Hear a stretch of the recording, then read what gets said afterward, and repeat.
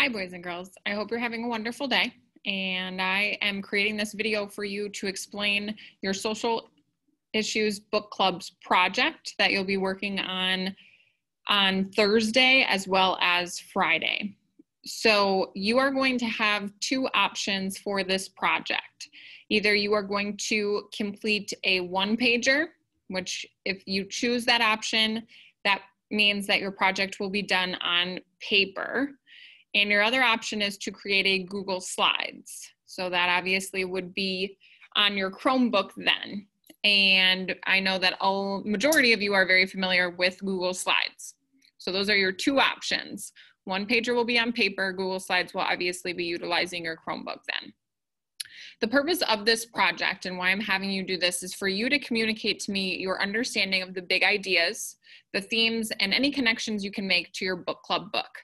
And you are going to choose one of the book club books that you read during our unit. And so remember that those are the books that I gave to you from the white bins on top of my classroom library bookshelves, okay? And you want to make sure that whichever book you choose to do this project on is likely going to be one of your favorites, but it also needs to be a book that you read completely. So you read it from the beginning to the end.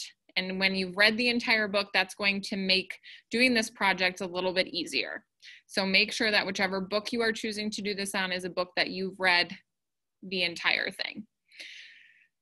On the screen, you're going to see the requirements for the project. You are going to get a hard copy of this. This will also be posted in Google Classroom in case you need to reference it at home and maybe forget the sheet at school, whatever the scenario may be, okay?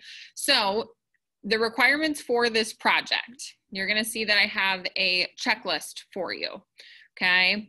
And the first item that I need to see on your project is obviously your name and your block number so that I know whose project it is.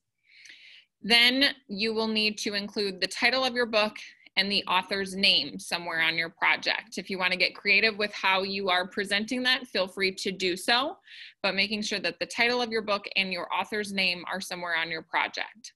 This next requirement is going to be different depending on whether or not you do the one pager or the Google Slides. If you do the one pager, you're going to create a border on your project. Your border is going to include words, pictures, symbols, or quotes from the text. And whatever you're choosing to put in your border must be related to your story. And that's kind of an opportunity for you to get creative. And then if you are doing a Google Slides, you'll create a slide with words, pictures, symbols, or quotes from the text. And obviously, again, those must be related to the text, okay? Another opportunity for you to get creative, maybe you make it kind of a collage, which is just an accumulation of all those different things. The next requirement is for you to create a timeline. On that timeline, I'd like to see 4 to 6 important events that occurred in your story. And when you put these events on the timeline, they need to go in chronological order, meaning that they need to be put in the order that they happened in the book, okay? So whatever happened in the beginning, the middle, and the end. The next few requirements are a little bit more complex and more directed towards what we learned in our reading unit. So the first thing I'm going to ask you to do is analyze a character relationship using 5 sentences. So you have to use 5 sentences. If you use more than that, that's fine, but I'm looking for at least 5. Some of the things you might discuss related to the relationship you've chosen is you could talk about the positive and negative aspects of the relationship. You could talk about how each particular character contributes to trouble in the relationship. You also could discuss if there is any power imbalance and how that affects the relationship. And I want to just remind you to make sure that you're referencing the text when discussing those things to support your thinking. The next requirement, I'm going to ask you to discuss in 3 to 5 sentences a group that your character is a part of. And I want you to also discuss what issues your character faces because of being a part of that group. And again, making sure to include evidence from the text to support your thinking with that. The next thing I'm going to ask of you is to explain in 3 to 5 sentences what you learned about social issues from reading this book. Make sure you're referencing the posters that are in our classroom where we generated all the different social issues that we were seeing in our book club books. That can kind of help guide you as to which one you could potentially talk about in these sentences. But I want you to explain to me what you learned about that social issue through reading your book. And again, make sure to provide evidence from the text to support your thinking. The last item that I'm asking for is for you to write a review of the book. Remember that a review can be written about a product you buy on Amazon. You could review a movie, but what a review is I'm asking if you would recommend the book to a classmate. And the biggest piece of the review is for you to explain why you would or why you would not recommend the book to a classmate. And so I'm looking for that review to be around 3 to 5 sentences.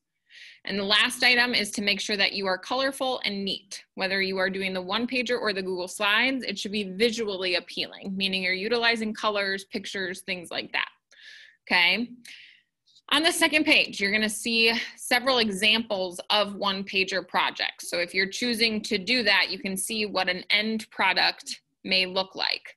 And so here are some different examples of one-pager projects. This is on the back of your handout as well so that you can see them a little bit closer. But as you can see, they're covering the whole page. They're very colorful. There are images, there are words. And so these are some great examples of what a one-pager would look like when you are finished with it. If you are doing a Google Slides, you'll likely plan to put each of the requirements on its own slide. So you should have somewhere probably around 8 slides by the time your project is finished, if you met all of those requirements. Okay, so this is going to be what you are working on Thursday and Friday. And hopefully you'll have a good chunk of work time. You'll be able to finish it before spring break. If not, I would like you to work on it over spring break so that when you return to school after spring break, you will be turning this in to me. So keep that in mind as you're working, making sure to use your work time wisely to make sure that you do not have to worry about this over spring break, okay? If you have any questions, the substitutes will help you to the best of their ability. If there's anything hugely concerning and you cannot get an answer, you and I can have that conversation after spring break if need be, okay? So good luck on your projects, and I will see you after spring break.